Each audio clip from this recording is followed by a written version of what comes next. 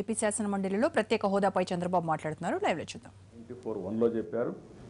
46(3) అక్కడ చెప్పింది చాలా స్పష్టంగా రాయలసీమ ఉత్తరాంధ్రకి స్పెషల్ ఇన్సెంటివ్స్ ఇమ్మని అక్కడ కూడా చెప్పారు. అదే మరి దేశ ఇప్పటి గవర్నమెంట్ ఆఫ్ ఇండియా ఇచ్చింది ఆంధ్రప్రదేశ్కి తెలంగాణకి రెండుకి కూడా 15% additional accelerated depreciation for 5 years. అదే మరి 15% క్యాపిటల్ అలవెన్స్ ఫర్ 5 years. ఈ రెండు కూడా మనకి ఇచ్చారు. అయితే మనం అడిగేది హిమాచల్ ప్రదేశ్ ఉత్తరాఖండ్ మారిగా 100% exemption of income tax, central VAT and also service tax for 10 years ఇమ్మని 30% క్యాపిటల్ సబ్సిడీ ఇమ్మని చెప్పి మనం రిక్వెస్ట్ చేస్తున్నాం. అదే మరి దేశ ఇంకా కొద్దిగా వారిని రిక్వెస్ట్ చేసింది ఈరోజు విశాఖపట్నం చెన్నై ఇండస్ట్రియల్ కారిడార్కి ఒక 4,500 కోట్లతో ఏడీబీ ముందుకు వచ్చారు. ఆ ప్రాజెక్ట్ కూడా శాంక్షన్ అయింది ప్రస్తుతానికి. ఇంకొక పక్కన దేశ స్పెషల్ కేటగిరీ స్టేటస్ ఇది నేను సెపరేట్గా ఇవన్నీ అయినాక చెప్తాను. ఇన్స్టిట్యూషన్స్లో మీరు ఒకసారి చూస్తే దేశ ఆర్టికల్ 13లో మనకు కొన్ని శాంక్షన్ చేశారు.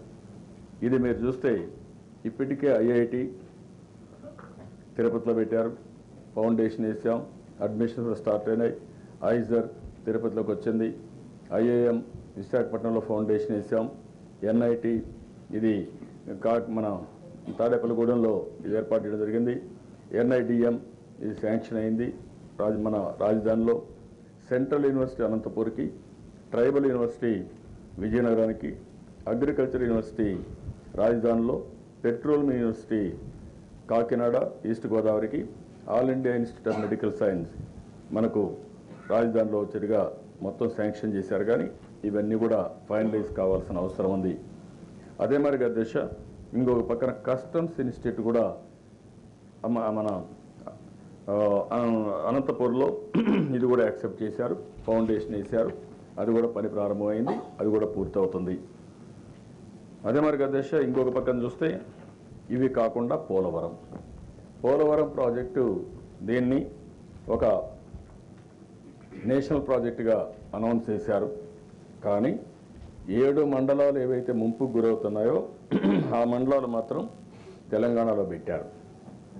ఆ రోజు ఆ మండలాలు 7 మండలాలు తెలంగాణలో ఉండుంటే ఈరోజు ఆ ప్రాజెక్టు వచ్చేది కాదు. ఆంధ్రప్రదేశ్కి జీవనాడి గోదావరి, పోలవరం వస్తే కరువు తీరుతుంది, రెండోది కాస్త కోస్తో అక్కడ ఇబ్బందులు తొలగిపోతాయి. అదే సందర్భంలో ఆ రోజు మీరు చూస్తే ప్రధానమంత్రి నరేంద్ర మోడీ గారు ప్రధానమంత్రిగా స్వీకారం చేసిన వెంటనే మొదటి క్యాబినెట్లో ఈ ఆర్డినెన్స్ తీసుకొచ్చారు. ప్రెసిడెంట్ ఆఫ్ ఇండియా క్లియర్ చేసిన తర్వాతనే పార్లమెంట్ సమావేశం పెట్టారు. ఒకసారి పార్లమెంట్ సమావేశం పెడితే జూన్ 2వ తారీఖున బైఫర్కేషన్ కానీ నోటిఫైడ్ డేట్ వస్తే అప్పటికే అయిపోయింది, నోటిఫైడ్ డేట్ కూడా ఇచ్చేశారు. ఆ రోజు కానీ అయ్యింటే మళ్ళీ అసెంబ్లీలో తీర్మానం పాస్ చేయాలి, చాలా ప్రొసీజర్ ఉంది, అది ఎప్పటికీ అయి ఉండేది కాదు. అలాంటి నిర్ణయం వల్ల ఈరోజు పోలవరం అనేది 100% సాధించుకునే అవకాశం వచ్చింది. దీని కూడా దిశ ఇటీవల గవర్నమెంట్ ఆఫ్ ఇండియా ఒక స్టేట్మెంట్ కూడా ఇచ్చారు. 11 ఎస్టిమేట్స్ ప్రకారం 16,000 కోట్లు అవుతుందని. ఈరోజు 15కి వచ్చాం. ఇది 4-5 సంవత్సరాలు అవుతుంది. అంటే మనం అన్ని విధాల ఖర్చు పెట్టిన 5-6 సంవత్సరాలు వేసుకుంటే 10 years దగ్గర 25,000-30,000 కోట్లు అయ్యే అవకాశం ఉంటుంది. ఆ విషయం కూడా మనం గుర్తుపెట్టుకోవాల్సిన అవసరం ఉంది. ఇవి ఆ రోజు పెట్టినటువంటి దీంట్లో ఇంకా కొన్ని ఇన్స్టిట్యూషన్స్ మీరు చూస్తే అధ్యక్ష, ఒకటి railway zone for Andhra Pradesh Visakhapatnam మనం రిక్వెస్ట్ చేస్తున్నాం. ఎయిర్పోర్ట్లు Visakhapatnam, Vijayawada, Tirupati international ఎయిర్పోర్ట్లు, Duggirajapatnam port development by central government, IOC SPCL ద్వారా refinery and also cracker unit, అదే మరి ఒక integrated steel plant at Kadapa. ఎందుకంటే ఆ రోజు బ్రహ్మిణి స్టీల్స్ని ఎంత గందరగోళం చేశారు, ఆ రోజు పెట్టింది ఒక ప్లాంట్ అక్కడే పెడతామని. ఇంకో పక్క Visakhapatnam Chennai industrial corridor, metro rail Visakhapatnam, new capital Amaravati, ఈ రెండు పెట్టారు.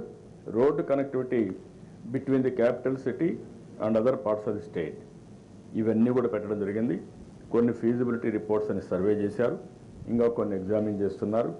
ఈ రోడ్స్ అయితే కర్నూలు నుంచి నేరుగా అమరావతికి స్ట్రైట్ రోడ్డు తీసుకుని అదే మరి అనంతపురం కూడా కలిపితే రేపు బెంగళూరు పోవాలంటే కూడా ఆ రోడ్డు ఈజీ అవుతుంది, కనెక్టివిటీ వస్తుంది. ఇలాంటివన్నీ ఎగ్జామిన్ చేస్తున్నారు. అదే మరి ఇప్పటికే విశాఖపట్నం రైల్వే జోన్ ఇమ్మని చెప్పి చాలాసార్లు అడిగాం, అది కూడా ఇస్తా ఉన్నారు, కానీ ఇంకా రావాల్సిన అవసరం ఉంది. ఇది కాకుండా దేశం మీరు చూస్తే షెడ్యూల్ 10 ఇన్స్టిట్యూషన్స్ ఉన్నాయి. ఈ ఇన్స్టిట్యూషన్స్లో కొన్ని ప్రాబ్లమ్స్ కూడా ఉన్నాయి. ఈ ఇన్స్టిట్యూషన్స్ మీద నేను ఆ విషయం కూడా నెక్స్ట్ దీంట్లో 2 రాష్ట్రాల మధ్య ఉండే సమస్యలు మీకు ఎక్స్ప్లెయిన్ చేస్తాను, ఏమేమి సమస్యలు ఉన్నాయని.